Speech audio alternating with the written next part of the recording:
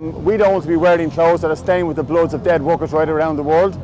We're asking for fairness and justice, and we're asking for it now. We've just produced a small paper installation with 1,138 small coloured triangles, one representing each life lost at Rana Plaza 1 year ago today. The Irish Trade Union movement is taking this campaign very, very seriously.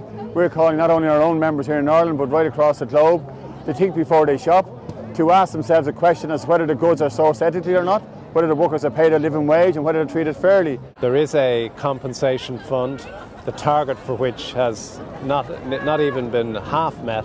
So we're here today to urge the brands that haven't yet paid up to pay up as soon as possible. And I signed the petition because I want to show support for people who aren't getting a fair wage and the people that all lost their lives in Rana Plaza last year. I'm really interested in ethical fashion.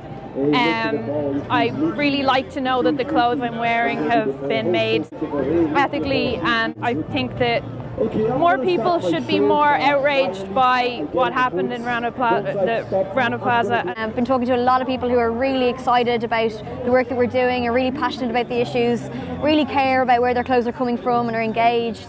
And have really responded well to our lovely installation, and it's really invigorating to talk to people who actually care. An extra 25 cents paid on the price of a garment worth €35 would pay the living wage for workers in Southeast Asia. We're asking the major retail branches, as Benetton, the Gap, Walmart, to sign up to the Fire and Factory Safety Accord, and also to sign up to the International Compensation Fund, which is now up and running.